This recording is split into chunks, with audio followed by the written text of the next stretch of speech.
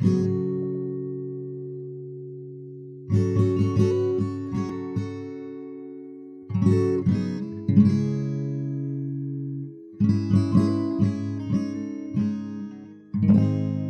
late 2013, a software engineer named Jackson Palmer, who was working at Adobe at the time, decided to lampoon the burgeoning digital currency market that was dominated by Bitcoin and increasingly flooded with other similar-ish offerings, often called altcoins. Among them, such standouts as WorldCoin, AnonCoin, MegaCoin, and BBQ Coin. And he did this by creating a splash page for a not real digital asset of his own, which he jokingly called Dogecoin.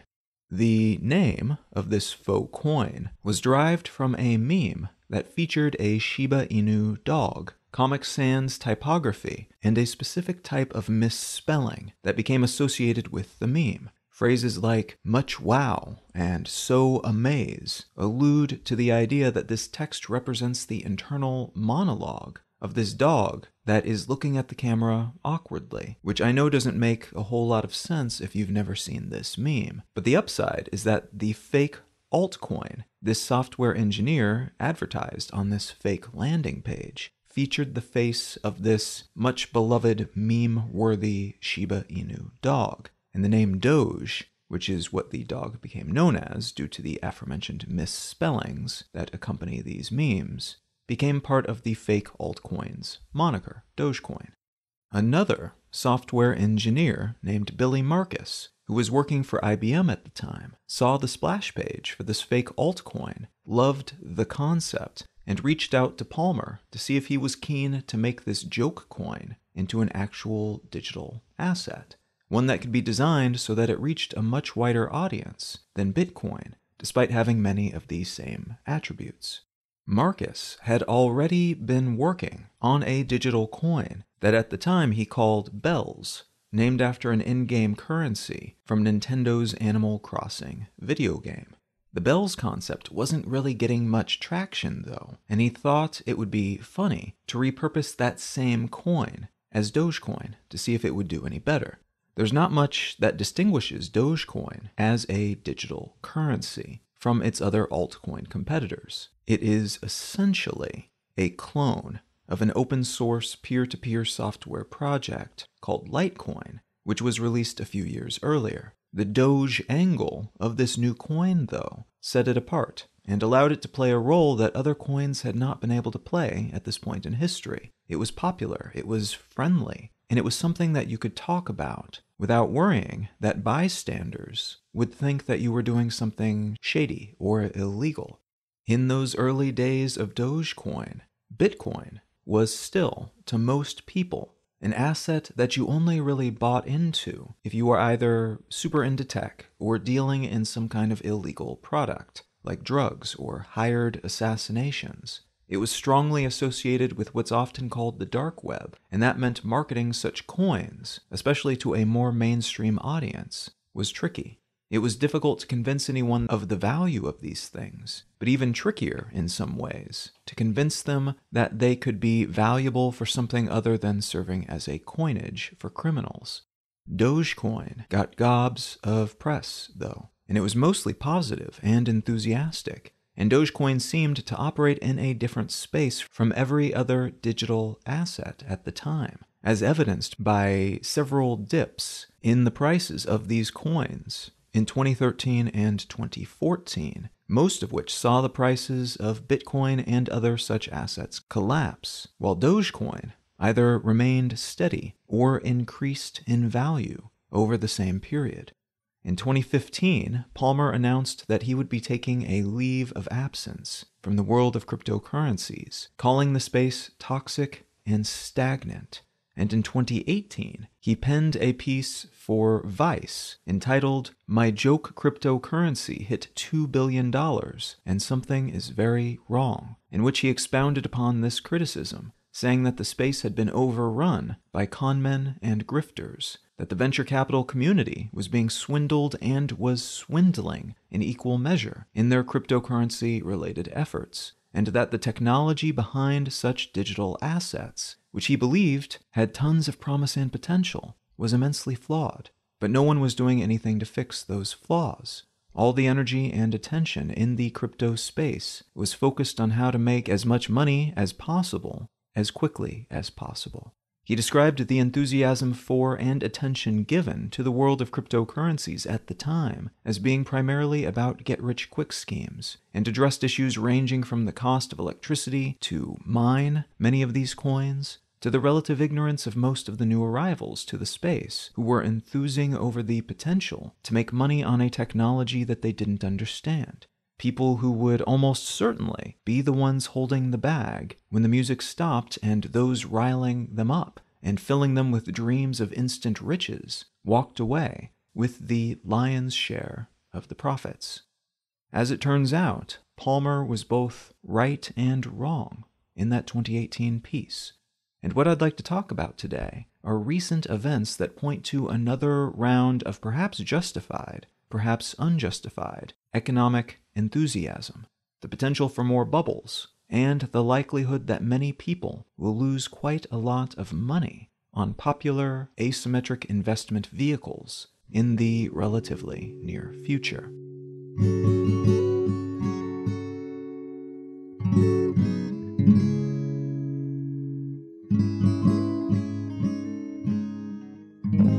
You're listening to Let's Know Things. I'm Colin Wright. Let's Know Things is an independent, listener-supported show. If you're enjoying what you hear, consider becoming a supporter. You can find a list of different ways to help support this show at letsknowthings.com/support, but one of the simpler ways is to become a patron at patreon.com/letsknowthings. And folks who contribute any amount each month receive an additional episode of the show each month, and an ad-free and call-to-action-free version of the show. A great big thanks to everybody who's already supporting the show in some way, shape, or form, and thanks in advance if you're considering doing so in the future.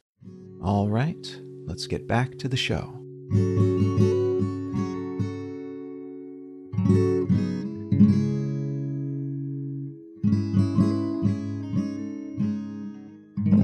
The article I'd like to unspool today comes from the New York Times, and it's entitled, "Dumb Money is on GameStop, and it's beating Wall Street at its own game." If you were anywhere near the news, social media, or the internet in general a few weeks ago, you almost certainly heard at least something about this story. Possibly only a fraction of it, and possibly through one of several framings that positioned it as a fun, goofy tale of the internet being weird, or maybe as a David wins against Goliath tale, or perhaps even as a lottery winner-style story written like a puff piece about one of the people who made a fortune, essentially overnight, paid off their school debt or credit card bills or bought a house, or just had gobs of money, on paper, at least for a while. This is one of those rare stories that is actually kind of true through all of those lenses, and was so widely reported upon, probably because it did serve as a nice puff piece. It had a lot of facets that could be addressed over the span of several days, which helped to fill the void in the news cycle that's been left by the previous US president when he was ousted from both the White House and most of social media earlier this year.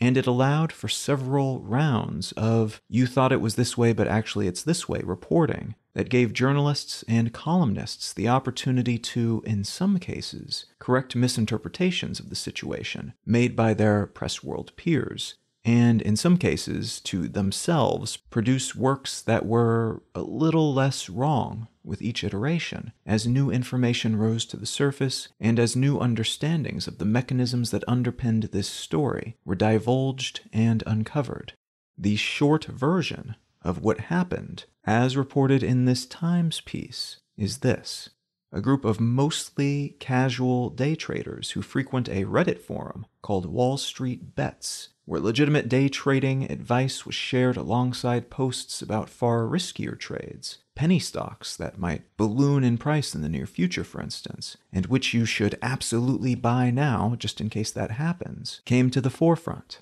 A lot of these posts, as the name of the forum implies, are about bets, not chilled out, build wealth over time style investment tips. So frenetic, all-caps extrapolations about why some random unheard-of company or another was a great bet was not uncommon, nor was unasked-for advice from random anonymous profiles about how to do various sorts of research and what sorts of tools you could use to track your bets and plan arbitrage opportunities over time. Several well-known denizens of this forum began posting about the potential of a company called GameStop, which was a very popular, mostly mall-based video game store that flourished in the 1990s and early 2000s in the United States, but which has been floundering for years, in part due to the decrease in foot traffic at malls around the US, in part because of the migration of video games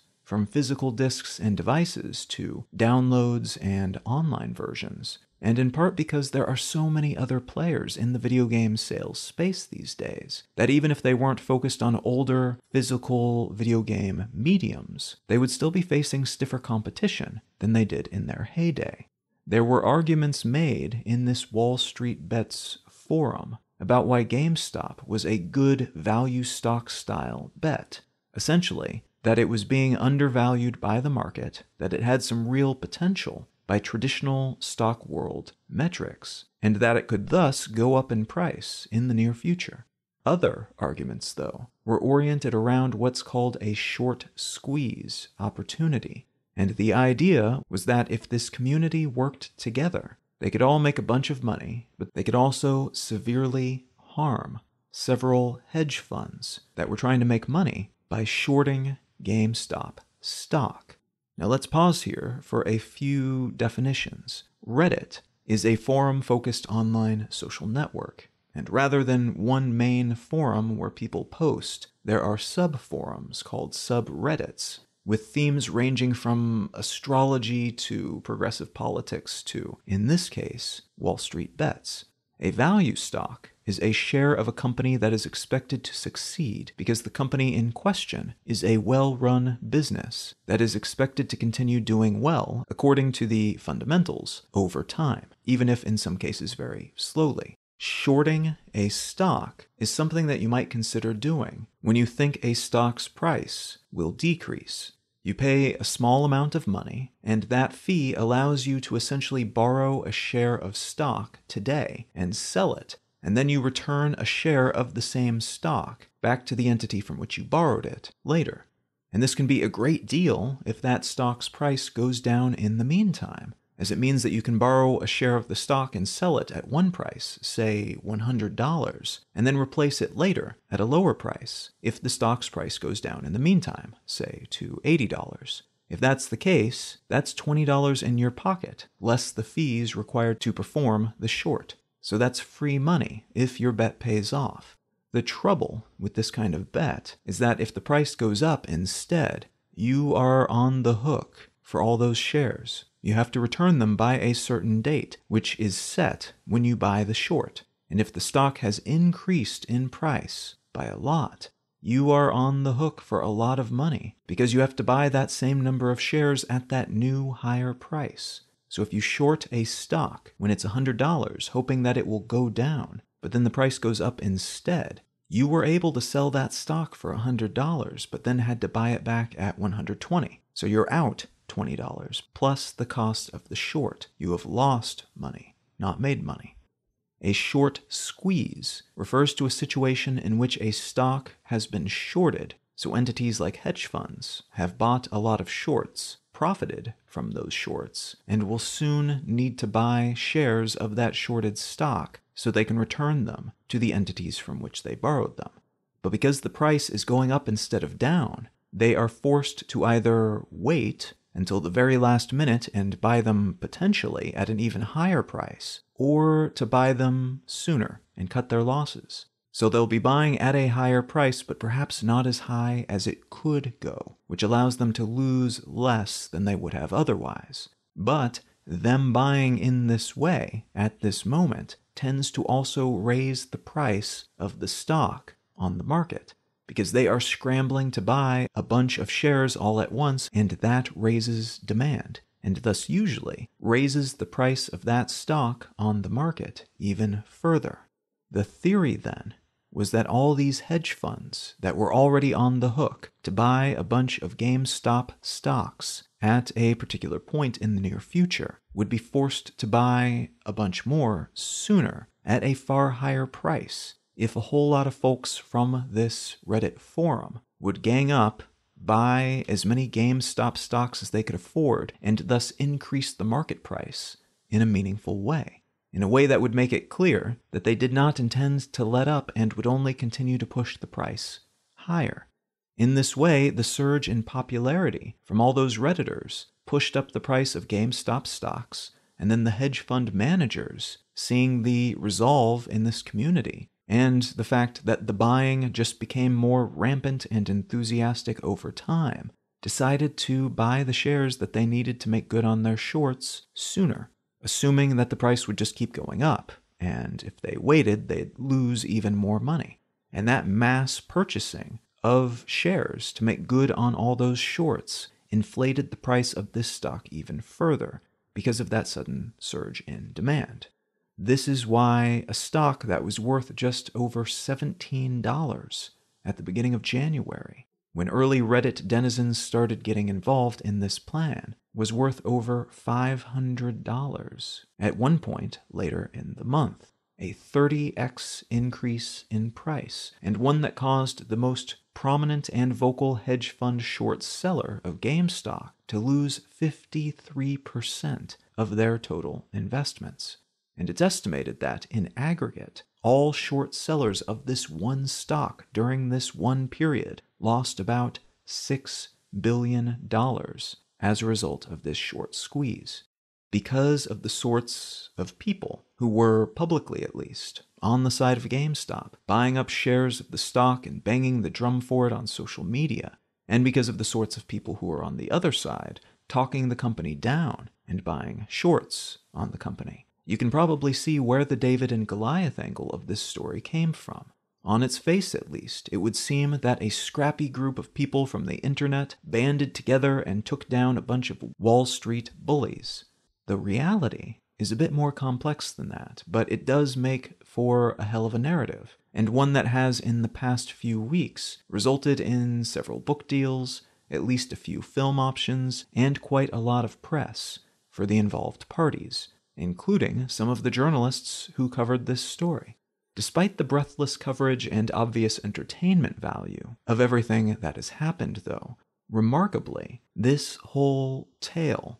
took place over the course of about a week. The buildup on Reddit was happening months before the surge in buys and the inflation in the price of GameStop stock, and the repercussions are still being felt today, weeks later. But this whole bubble, beginning to end, only lasted about a week. For 1 week in total, GameStop stock traded for over $100 per share. As of the day I'm recording this, the stock is down to under 50 and seems to be trending downward, despite the efforts by many different people with many different motivations to get it surging again. In the aftermath of that bubble, there are a few well-flogged stories about folks who made out like bandits, pulling in thousands, even millions in some cases, though there are far more stories about people who invested in what they thought would be a pathway to riches, only to find that they had arrived too late. Their shares either lost value before they could sell them off, or the money is now stuck in this stock, which doesn't, as of the day I'm recording this at least, show any sign of popping back up to anything close to what they paid for it, which, if you bought in at $500 or even $100, is not good news. This flurry of excitement, what we might call irrational exuberance for a specific asset type, is a remarkably pure example of what is called an economic or speculative bubble. Speculative bubbles typically arise when some asset class, be it tulips or crypto coins or game store stocks, comes to be worth more than the underlying assets warrant. If a share of stock is $17 and then shoots up to $500, but the assets underpinning that price justifies it, maybe the company in question released an immensely popular new product, bought an important new patent, or something along those lines. That is just a popular asset experiencing an arguably justified price increase. If there's no change to the underlying asset, though, but the price shoots up 30,000%, that's something else entirely. That is likely to be a bubble. And although bubbles have many different scales, form around different types of assets, and have happened throughout history, one consistency is that they eventually, either quickly or very slowly, either deflate or pop. The bubble that formed around GameStop stock seems to have popped after about a week. And though it's still higher in price than it was before, there's a decent chance that the remaining price increase is the consequence of people who found themselves holding the bag for those who were able to sell their shares before the asset price plummeted. And they are either hanging on, hoping the price goes back up at some point, or uncertain of what to do, because they bought their shares at several multiples of what the stock is now worth. The greater fool theory of economics comes into play here. And this theory says, in essence, that when an asset's price is determined by popular sentiment instead of some measure of intrinsic value, so if a Beanie Baby is worth $1,000, not because that's what it costs to make and market and sell the product at a profit, but because that's what a particular version of this brand of stuffed animal will fetch on eBay, each sale of that asset requires that the current owner find someone who is a greater fool than they are so they can unload it. At some point, reality will set in, and folks will run out of greater fools, and everyone will realize that a Beanie Baby is just a stuffed animal, and that $1,000 investment will be worth $10. So when you see these sorts of bubbles begin to form, you can be fairly certain that the canniest operators were invested in the asset before it got big and popular, and will do their best to get out right before or just after it hits its peak. They don't want to be holding on to a stockpile of Beanie Babies when the prices start to collapse, when people start to panic, and when prices plummet. They will do their best to find as many greater fools as they can before that moment arrives. In this case, the folks who riled up the Wall Street Bets forum did a laudable job getting their fellow Redditors to participate in their bubble-building exercise by portraying it as a matter of honor and justice, ostensibly supporting a nostalgia-inducing company that many of them shopped at when they were younger, and getting them behind the idea of punishing the evil Wall Street denizens who seemed to do very little but rent-seek and periodically collapse the economy at everyone else's expense. Based on reporting from after that main bubble week, it would seem that those who did this initial flogging were themselves Wall Street professionals, and they got most of their money out before the bubble started deflating, as they were still encouraging other people within these forums to hold. Most of the people who lost money or found themselves stuck in this asset as it deflated, in contrast, were people who bought into the ideology of it or who were sold on the concept of fast money, but arrived a bit too late. They proved to be the greater fools that those who cashed out required, and assumed that they could find their own greater fools before everything collapsed, which turned out not to be the case. What's interesting about this particular bubble is that it illustrates some stock market peculiarities and difficulties that we have today that didn't exist, or at least not in their contemporary shape, during previous bubbles. Earlier periods of irrational exuberance, like the dot-com bubble of the early 2000s, saw fairly dramatic halo effects, where unbridled, arguably unjustified enthusiasm for a particular asset type, the stocks of companies that did some kind of business on the early internet, any kind of business really,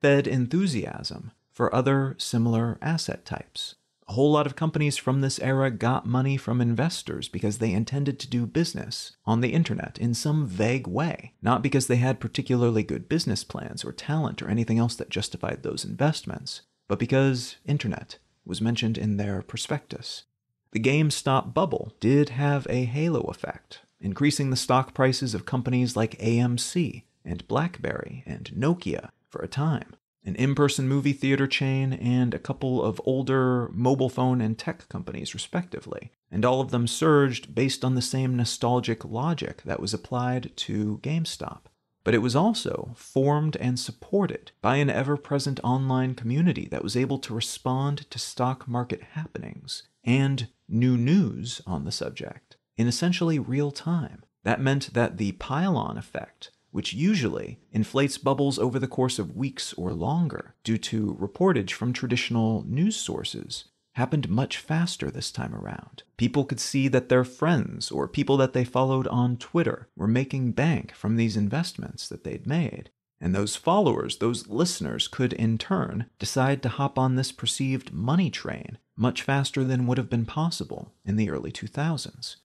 This bubble also saw a different sort of pile-on effect from influencers of all kinds. Politicians tried to milk some trading platforms' responses to this bubble for populism points, misunderstanding either intentionally or otherwise the inability of companies like Robinhood to front the money required to make so many trades on such hugely speculative bundles of stocks in such a short period of time. And they misinterpreted this, again, either unintentionally or otherwise, as a selling out of the little guy in favor of Wall Street, something that was almost certainly not the case, but which looked good in print and favorably positioned these politicians, who came from all parts of the political spectrum, in the press that they received for these statements. It also allowed public figures like Elon Musk to tweet their support for the movement behind this bubble, before then pivoting that support to other assets. In Musk's case,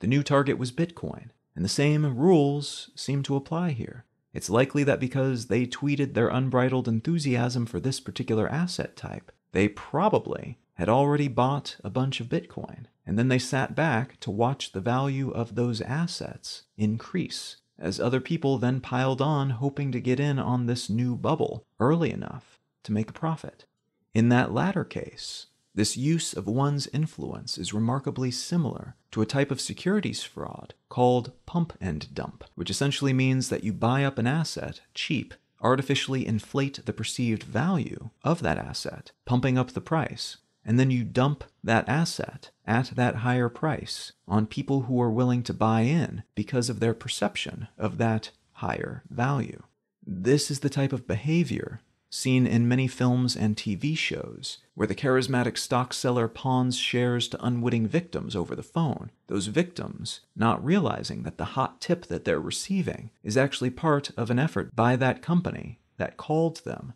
to unload stocks that they've already purchased on the cheap, and they're now trying to sell that pumped up but still relatively latently valueless stock at that inflated price. That's how they make their profits. It's a standing question as to whether using one's influence, social media-based or otherwise, can get someone nabbed for this type or other similar types of securities fraud. Though most analysts who have taken a look at the specifics of this most recent bubble in the aftermath seem to think that it's distinct enough not to fit into that category, and would be difficult to prove the proper intent in either case. It's also been asked whether the collaboration, arguably the conspiracy that happened in public, to buy up GameStop stock by the Wall Street Bets subreddit would itself constitute some kind of securities fraud, though most experts also seem to think that this would be a stretch, and would be just as unlikely to actually hold water with regulators as the cases involving celebrities and the cryptocurrencies that they are very enthused to promote to the public on social media. As of the day I'm recording this, the Wall Street Bets forum is more popular than ever. Robinhood has been raked through the coals for failing to allow maximum trading cadence during the highest points of this bubble, allowing more people to get involved faster, and Musk and other online influencers have been reinvesting themselves in crypto, the aforementioned Bitcoin, but also, more recently, Dogecoin, which again began as a joke digital asset, but which has recently popped up in value, the market price jumping from 1/3 of a cent per coin to around 8 cents per coin in the past few months alone. It is a fair bet that we'll see more and more specific regulation in this space in the near future, because the GameStop bubble and the variables leading up to and amplifying it are forces that are likely to continue emerging and are likely to cause continued instability and uncertainty in the broader stock market if left unaddressed. In the meantime, though, it's probably a good idea when assessing these sorts of situations to assume that if you did not play an active role in orchestrating the creation of the bubble, no matter how early you think you're getting in and how clever you believe you're being, there is a good chance that you are one of the people being set up to be someone else's greater fool.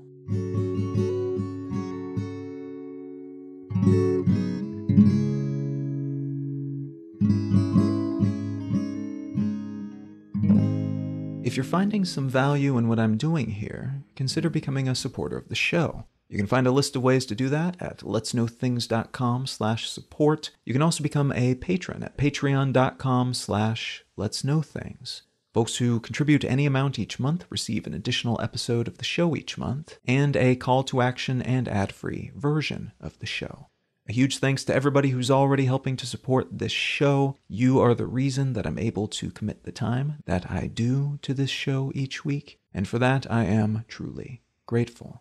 The book that I'd like to recommend this week is actually a course from the Great Courses. I tend to think of these as audiobooks because I tend to listen to them rather than watch them, but most of them I think you're supposed to watch them, so do what you will with that information. In any case, it's a great course, and it is called The Catholic Church, A History by William Cook. I already knew a fair bit about the Catholic Church just from reading history and paying attention to that sort of thing, and from having been brought up Catholic when I was younger. I knew a bit from that. This history, though, was a very detailed exploration of several periods that are not brought up very often, a lot of the personalities involved, and not only the philosophical and cultural influence that the church had, but also the economic and geopolitical influence that the church has had throughout history. And make no mistake, it has had a very significant geopolitical and economic influence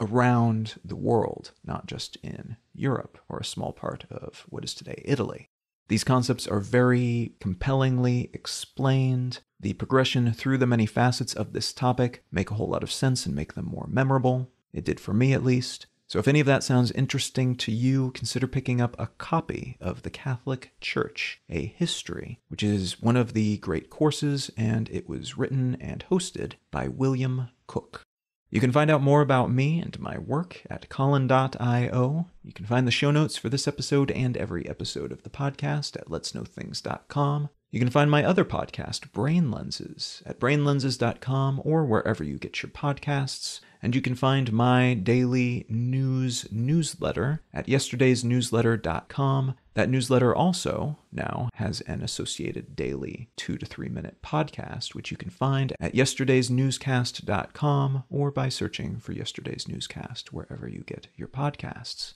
Feel free to reach out and say howdy on social media. I'm Colin Wright on Facebook, and @Colin is my name on most of the other ones. Thank you so very much for listening. I'm Colin Wright, and I'll talk to you again next week.